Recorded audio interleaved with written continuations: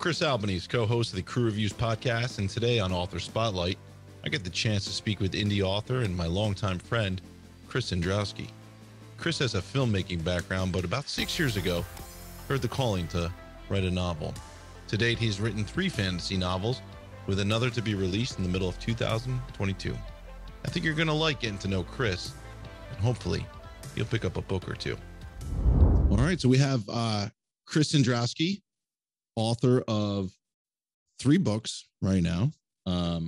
We have The Dregs of the Culver Waste. We have Requiem of the Bastards. We have Haliden's Fire, and there's another book coming up. But Chris, why don't we start off by you telling everybody a little bit about yourself? Tell me about yourself and what inspired you to become a writer. All right. Well, hey, first, thanks for having me on, Chris. And actually, it's kind of funny because I started out when growing up, I was addicted to choose your own adventure books. Oh yeah, me too. Yeah. Remember that? So yeah. I Flip went through the pages. Oh yeah. And it really, really introduced me to reading and fantasy and just escapism. And I remember being addicted to it. And that was just as a kid, that was like the seed kind of germinating in the ground. Right. Know?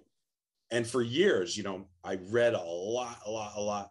And then as I got older, though, I started kind of moving more towards cinema as far as what kind of inspired me and creativity. So in a sense, I went off to film school for 4 years. So I'm kind of what's the word I'm looking for? I kind of cheated on literature for a while with, literature became my mistress and cinema became my main thing. But, being in film school for 4 years, kind of seeing what really you're going to have to go through to get something made. Yeah, it turned me off. Yeah, it just turned me off and, and too many limitations. So I started sitting down and I started writing prose, and I hated writing screenplays too. That was a big thing. Hated writing screenplays. It was too pared down. And I always just. Oh, it's very structured. It's very structured. Yeah. There's a formula to it. Exactly. It's very technical writing, almost like you're writing instructions for somebody else to make it better, Right. And I got tired of all the limitations. After I made my thesis film, it cost a lot of money, and it was a great experience. I was happy in the end, but I was like, I can't do that again. So I started really getting into reading and writing again, and I was just really my first book actually ended up being a horror novel, and that's cool. I really enjoyed writing it. Never let a soul look at it. But it was like, I'm like, this is the direction I want to go in. So starting in like early 2000, I really started getting serious about writing again. And I basically was like teaching myself because I had a lot to learn when it came to just everything, Yep. And after I'd say about like 16 years, I finally had something that was what I felt comfortable enough letting other people read. And I just fell in love with being able to create any kind of world I wanted, go anywhere I want, no budgets, no constraints. And I think with me, though, the battle I'm always fighting is trying to make my books read like a movie in your head. And there's just not a lot of authors that are good at doing that. And those are the best books. Yeah. Like Stephen King used to be really good at doing that. And that always really inspired me. I'd read those the Dark Tower books. Dark Tower, yeah, I got them up there.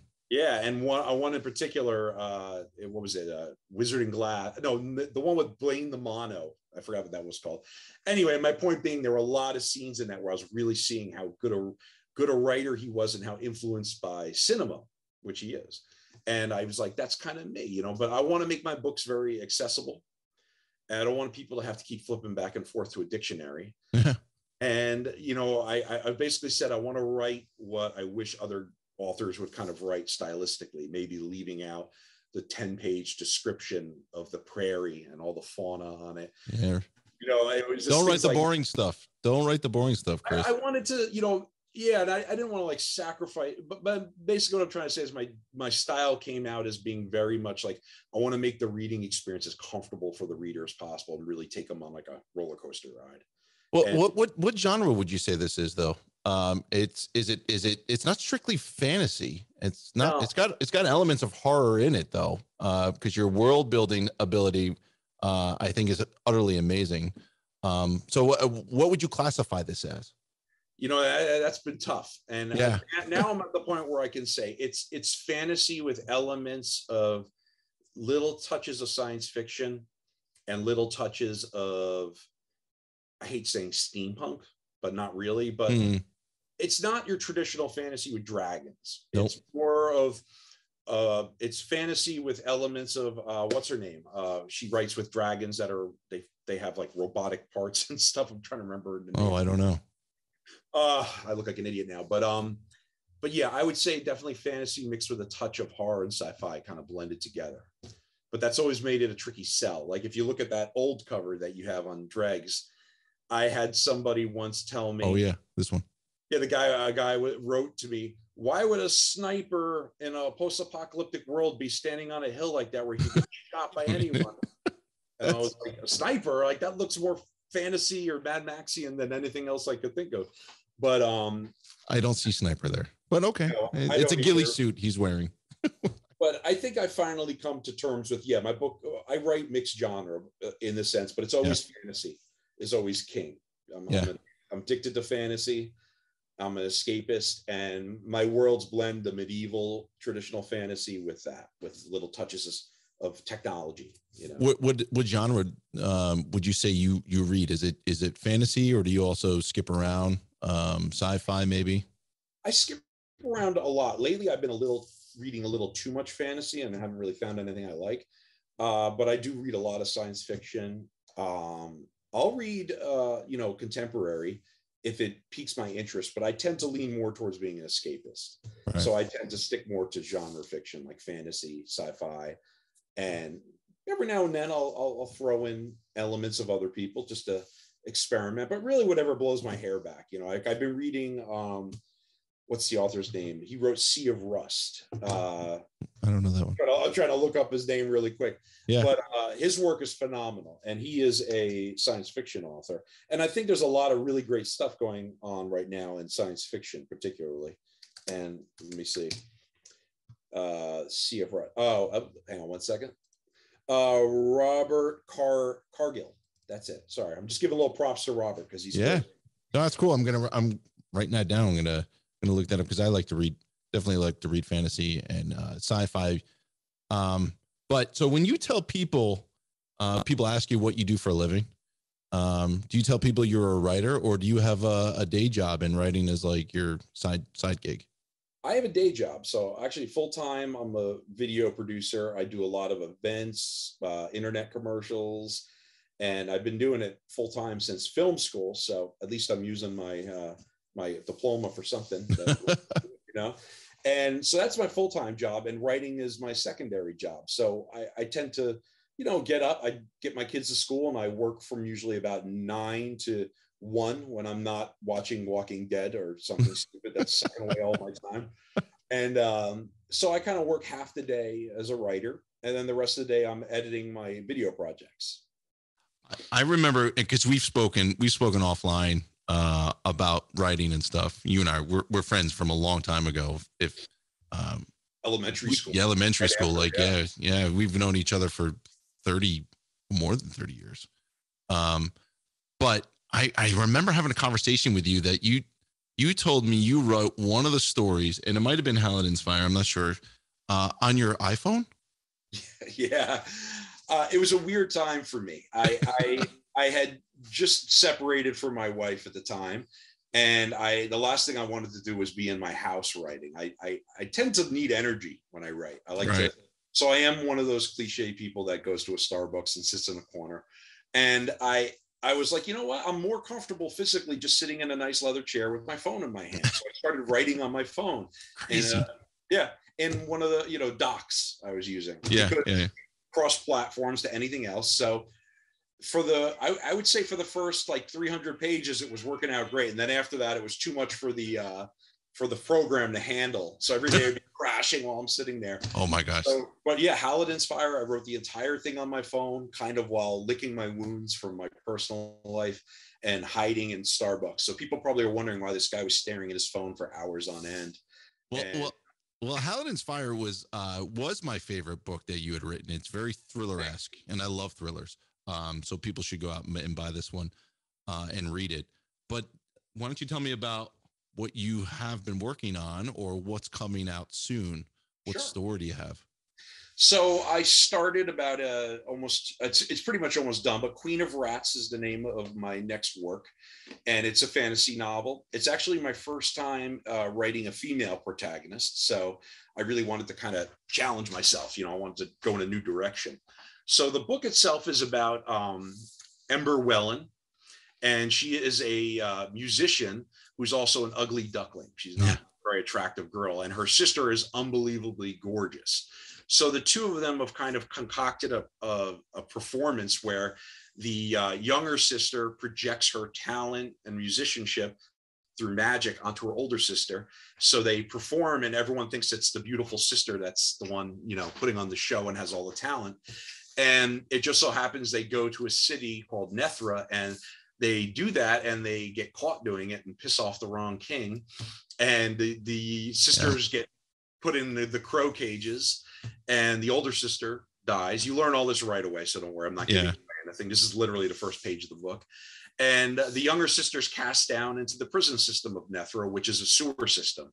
Yeah, and pretty elaborate prison system. Yeah, and they're told you can, they're the leadership thinks it's hell. They think we put these people down there, and they're just getting by, and if they take care of the sewers, they'll have a home to live in. But they don't realize the people down there in the prison system have kind of made it a comfortable home and have figured out ways to create their own new society beneath the city.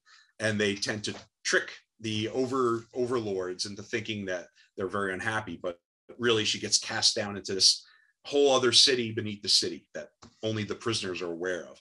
And it becomes a revenge novel where he's trying to climb back to the surface to kill the king, who, is a lunatic and is just running the city into the ground deliberately because he wants to expand the city. So he's basically just ruining it.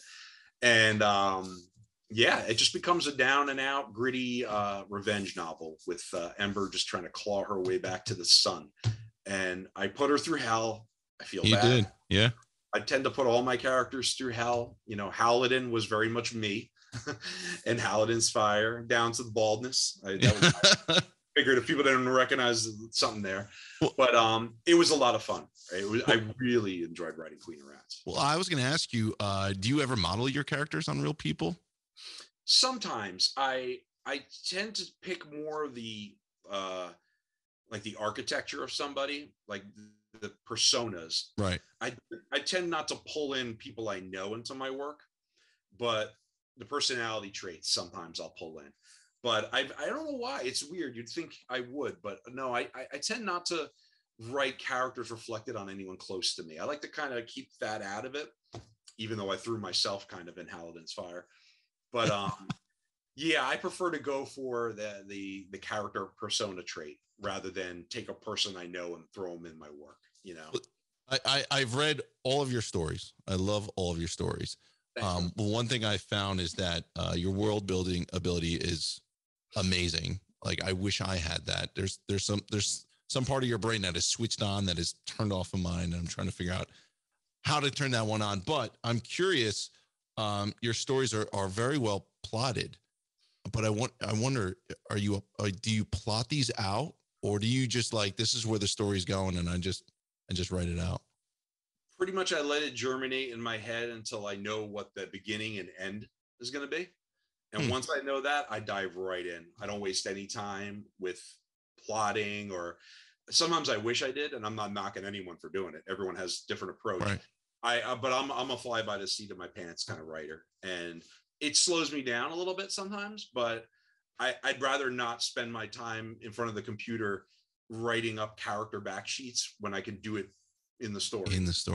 So if I were to die today, there are no notes anywhere in this house except on my locked iPhone, like. Yeah. I have the same. Yeah, okay. Like, you would never know I was a writer because I don't keep notebooks of journals around. I always feel like I have to keep ideas in my head until they're ready to come out. Otherwise, they're stillbirth, because it's happened to me where I write an idea down, and after like 6 months of it laying out in the open, it just dies, So I bake them in my head and then just go by the seat of my pants and see what happens. Well, for you, what do you think is the most satisfying part of writing? For me, it's actually the driving in my car and imagining it. is my favorite part. And then once I have, I'd say like a third draft done, and I can kind of sit down and read it more as a reader than as like a writer, those are my two favorite parts. I love the excitement of being in the process of creating the idea in my head. And then I love once the execution is done and it's finally something readable, then I love that part where I can look at my work and be like, oh wow, like I'm not patting myself on the shoulder, but you're surprised. You're like, oh yeah, like I wrote this yeah, pretty amazing, right? Together. So those are my two favorite parts. And then of course when it's done and I can give it to people and hear what people think, because being a writer is freaking lonely. Yeah, dude. lonely, and you never know. It's not like a musician. You go up on stage, you perform, and you see the reaction of your fans, your readers. Right. We don't get that. We have to guess by the reviews that pop up every once in a while. I think that was always the scariest part for me is finishing a story and then having someone else read it, because I'm just like, man, I've never been more nervous, because the person's going to read it. This is in my head. Person's going to read it and go, man, Chris is dumb. Chris, he can't write. Like, this story's crap. Like, that's like my worst fear. Well, luckily, when I first started talking to you, and I was really shocked, I was like, wow, you're writing. I didn't know that, because I have like no writer friends, really, maybe one. Right. And when we started talking, and then you sent me your manuscript, and I was like, all right, cool. Like, because Chris, you seemed serious, so I wasn't worried about reading it. But at the same time, you don't know what to expect. And then when I was reading Drone Kings, I was like, wow, like this muchacho can write. This is solid thriller writing. So I was real happy with it. And what's my point? Where am I going with this? Well, yeah. You were saying how nervous you were. Yeah, nervous. Yeah. But yeah, I remember when sometimes I'm nervous reading other people's work, because if I don't like it. Yeah. What are you telling me? Luckily, when I read your work, I really enjoyed it. And I usually don't read too many thrillers. So well, I appreciate that. Yeah, I remember I burned through it. And but this isn't about me. This is about you. Let's talk about you. Sure. So character, plot, setting, pace, theme, or tone. So character, plot, setting, pace, theme, or tone. Which of those do you think is the most important aspect of storytelling? I think out of all of those, I'm going to say plot first for me. Right. I need a good foundation for the story, and then character. I think if you've got plot, you've got something to really hook people in, like as long as it's original or mm-hmm. And then character is really top of the list. I learned that when I first read Thrones, Song of Ice and Fire back in Tim, our friend. Yeah, Tim Keenan. Yeah. Yeah. He turned me on to it. And I was reading and I was like, wow, these are really great characters. And I loved how, almost each chapter was dedicated to its own character. And that was when I realized the real power of diverse characters. And if you really nail it, you really get that personality down, it like writes itself. So plot and character to me are really top of the list. They've got to be.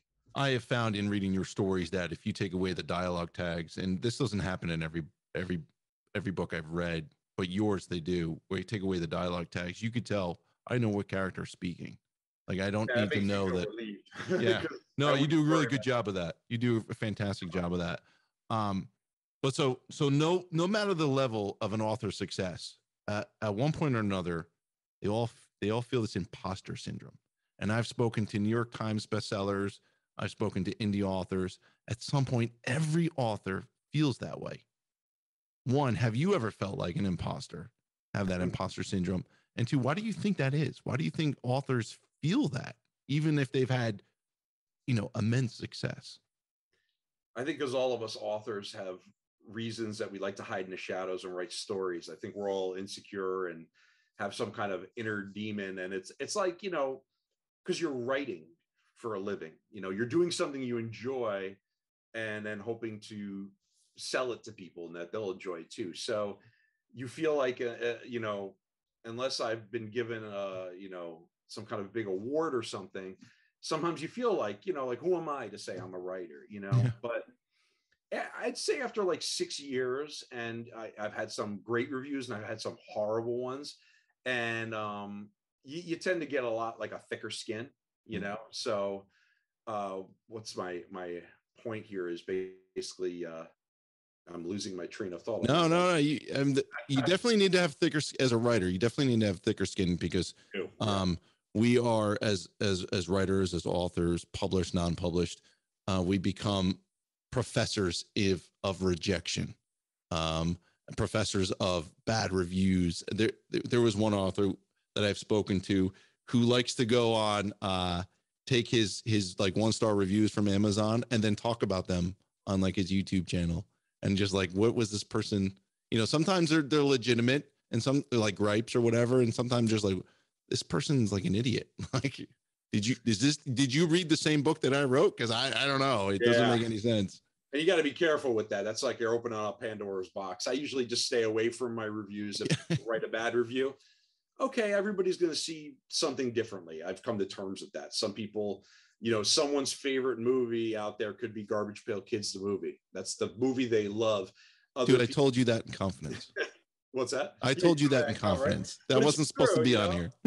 everybody has different taste. And for me, the imposter syndrome tends to kick in more of just like when you're working at home and the guilt of like, wow, I'm sitting here on my couch in my underwear writing. And there's some guy on a train going into Manhattan at this horrible commute, and you feel a little guilty. You feel almost like, well, what am I doing? Like I'm not outside digging or something, You don't need to do that to make a living, but you are through and through a storyteller. You're also my friend. You have a book coming out soon, sometime, I think, 2022, maybe towards the end. About 4 months. 4 months. The Queens of Rat. The Queen of Rats. Queen of Rats. So I've read it. I loved it. It's fantastic. I can't wait for other people to read it as well. But how can people find you? You get a web address? You on social media? What put it out there? All over the place. If you go to Sendrowski.com, and it's my last name is a mouthful, but it's there you go. So just go Sendrowski.com, take you right to my webpage, and you can actually get a free copy of Dregs right on the site. You just sign up my subscriber. Yep. And I'm not one of those people who's going to spam you constantly. I only send out my newsletter like once every couple months because I'm not pumping out a book a week. So I don't like to bug anyone. But you just go to my website and you can see all my work. Everything is through there, Instagram and Facebook. I'm all over that stuff. Awesome. Chris, thanks for coming on. Thanks for talking to me. Spend some time.